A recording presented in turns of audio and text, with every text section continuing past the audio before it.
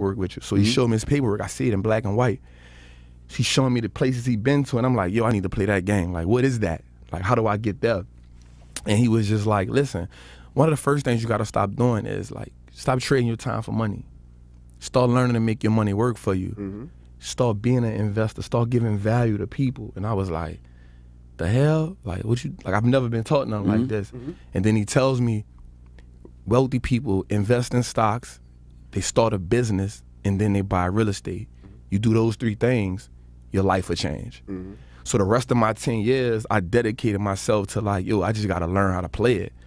And so I just dedicated myself to it, watching CNBC. I'm talking about, I got to watch this before dudes watch The Young and the Restless in the pen, because they love The Young and the Restless and Price is Right. So I got to watch this before that. Started dedicating myself to reading, and I was like, damn, like, this shit different. I see a bunch of white men making a whole lot of money. Like, why have I never been taught this? Like, why we never taught this? And just coming back home from prison, Mike Tyson said it best, man, everybody got a plan till they get punched in the face. Right? So I got back home, I got this idea, I see it, but how do I get money? Like, I get back in the streets, that's what I know how to do. My grams went to the feds, my mom like, this is what I know how to do. This is my environment. No matter what I know, I gotta get money. So I get back in the streets, man, and just in that whole process, I'm like, all right, cool, this is what it is. My mind, I'm gonna just use my hustle money to invest in the stock market. Like, this, how I'm thinking it's gonna work. Kinda didn't go that way. I catch another charge. The narcs kicked my doing, 10 pounds of weed, $10,000. I was facing another 35 years. That cost me $60,000. So everything that I had worked for in the streets, I had done lost it again. So, man, just God came to me one day and he was like, man, you playing the wrong game. Like, and it just, I had the epiphany. So I was like, all right, cool. So I still didn't get it though, because I got back in the streets, but this time I couldn't hustle. So I started robbing, hustlers. Like, that's the next best thing for me in my mind. Like, the streets is what I know how to do. And then I got, all right, let me do something then. So I just started reading it again. I always was a smart dude. So I'm like, all right, let me just try it then. So I started really getting into it. Like, all right, yo, this shit makes sense. Like, damn, I see why they don't teach us this. This shit powerful. Like, 70% of everything that we use and consume with our money is on the stock market. Like, everything. So I'm like, damn, like, all right, cool. All right, it makes sense to me now. Like, even the brands that we wear, Louis Vuitton, LVMH, third richest man in the world. Louis Vuitton owns Louis Vuitton, they own Dior, they own Hennessy, Moet. Like, yo, like, let's own it. And oftentimes, the stock is cheaper than the product. Gucci, Balenciaga, these other brands, like, they own us. So I'm like, all right, cool. So I went to tell my homies, like, yo, check this out. Instead of us just blowing the money, we gonna wear the Fendi anyway. We gonna wear it anyway. Let's just own that shit too. Like, let's play the game both ways.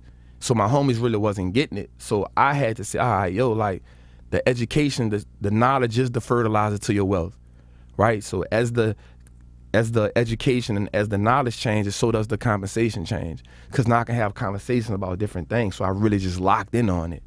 And I started teaching my homies, and I was like, all right, look, how do I make it realistic to them? How do I make them tap into it? So the second thing was like, yo, check this out. None of us can beat the game. Everybody I knew had the same problem. Nobody had a solution. How do I now stop looking like the problem and start representing a solution, right? So I can't talk to everybody, but I can talk to street dudes. Like, I can talk to them. So I'm like, yo, check this out. If you go do a bid, which is gonna happen, what do you come home to? Like, you gotta get back in the streets. You gotta get it out the mud again. So if you had money invested for you, when you come home, you got money. You don't gotta ask nobody for no handout.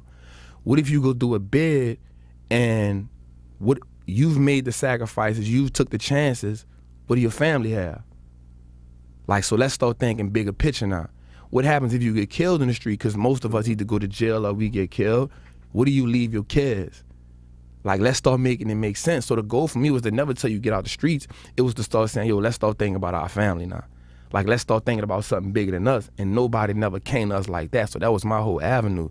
And so the Wallstreet Trapper was me just saying, let me turn the trapper word into something positive instead of always being about dope, instead of always being about hustling. And I knew my voice for who I was talking to. I never wanted to talk to nobody else. Wow, so you didn't go to school or nothing. You just read Nah, material? I just read. What were some of the books you read? So I'm gonna lie. The first thing I read was Rich Dad Poor Dad. Great read. And the reason why was because it wasn't actually an investment book. It was a mindset shift. So one of the things that have to happen to us in the street is we got to start looking at money different, right? So a lot of times with me, what happened with me was I stopped looking at money as something I needed, and I started saying, yo, what I really want is the time, right? Because most people, the biggest complaint you'll have is I don't have enough time. So my thing was, yo, let me start using the money to buy back more of my time. The more time I have, I can find a way to create more money. If I can create more money, I can buy more time. And then ultimately, I had the freedom that I want. See, we think we got freedom right now, but we don't really have it, right? You don't have freedom until you're able to do the things you want to do, spend time with the people you want to do. Even if you don't want to do shit, you got the freedom to say, I don't want to do shit, right? So I was like, I need to do that. So I just started learning how to analyze businesses. Anything by Warren Buffett, anything by Peter Lynch, I started reading them books. Don't get me wrong, it's boring as shit, right? But I started understanding, like, okay, if they can do it, I damn sure can do it. Right? They ain't no better than me. They men like me. The only difference was they had access to knowledge. Remember, at one time, it was like illegal for us to read. That's right. Right? It's illegal for us to read. It's a reason why it's illegal for us to read, because once you start reading, you get exposed to something different. If I get exposed to something different, I can start seeing the world different. If I can start seeing the world different, now I can have what's called financial identity, financial understanding. I can start saying, yo, this is what my money is worth. This is what my money can do for me. I ain't never know that. Only thing I knew was I can work for money, and that's it. If that's the only way I know how to make money, I'm limiting myself. That's right. I'm limiting myself. Yeah. Right? So Wall Street is this big old machine that prints money every day, all day. I just got to know how to operate the machine. If I learn how to operate the machine, I got a job forever, and the job is just to produce freedom for myself, and then let my daughter now start inheriting freedom. So my daughter, 5 years old now, she got 6 figures invested. I've been investing since she was 1. Like, let's normalize that. Word. You know what I'm saying? Like, let's normalize. All right, Stank, you want to go to college? Cool. You ain't got to go in debt to go. Because I've been investing for you since you was 2. You'll be a millionaire before you 15. That's the goal. To give her freedom, not just money, but give her freedom to say, okay, how many 15-year-olds we know, man, you can't do this because you got to help mama raise the kids, or you got to get this job to help mama pay bills, right? But what if, like, yo, you can go to college and have that experience if you want to go. But if not, you can be an investor, right? Most of the people we know is, if I can't play ball or I can't rap, yo, I'm going to just be a hustler. Because everybody who I see go to work, nothing against nobody going to work, but everybody who I knew that went to work was struggling. I don't want to struggle, man. I don't want to normalize struggling. How do I do that? I start learning how to be an investor. That shit unlock all the doors you need to unlock. You know I think it's great, especially for your daughter, that you started a bank account. They've done studies that show that when kids have a bank account at an early age, they tend to be way better with money later on in life. And that's something that people need to focus on, like explaining to your kids how money works, making sure that they know they have a bank account. And I think even with so many apps and technology today, it does make it a lot more accessible for people, especially younger people. Nah, that's a fact. So so for me, my daughter doesn't even have a bank account. She got what's called a custodial account, but that's smart, Yee. Here's why. You put your money in a bank, the bank then takes your money. So let's look at it like this. You put $1,000 in the bank. The bank, once you open that bank account, the bank can say, yo, we legally can take 90% of that money and do what we want to do with it, fractional reserve banking, right? And you don't know it. You like, all right, cool, but they've taught us, yo, let's just sit. The bank is the safest place to put your money. They've taught us that, right? They've taught us that, right? And we don't know no better, right? Because we gone off the information we've been taught. So the bank gonna say, okay, Trap, let me take that 1,000. Charlemagne needs 1,000. Charlemagne, we can give you $900 at this, I call it your adult report cost, so your credit score, whatever that is. We'll give you that based on this. You pay me interest on that.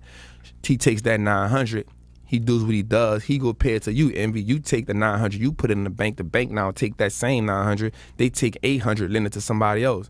Right, so they're gonna make a whole lot of money off that. If so they can't, 10% off Charlemagne's interest, and they only give you 0.1% on mine. I was about to say that off yours, but then they can also say, yo, you know what? Since nobody don't want to take this money, we don't got nobody to give it to.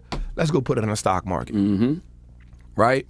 So now we asked out, and they're gonna give you 50 cents at the end of the year. Right. So how do we leverage it? All right, cool. Let me now say, I'm gonna put my own money in the stock market, right? And I'm gonna own the same bank. I'm gonna own Chase Bank, right? I'm gonna get Chase Bank to pay me dividends. I'm gonna get those dividends to buy me more stock in Chase Bank, right? So now I've not only got the bank to pay me, I've also got ownership in the bank. I've turned the bank into my own trap house. Right, that's just how I look at it. Like for me, so for my daughter, it's the same thing. If I just keep putting money in the bank for her, it'll never grow to that million that I want it to grow to, right? Because they ain't gonna pay me enough.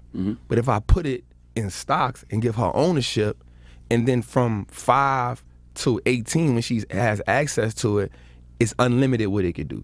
Let me ask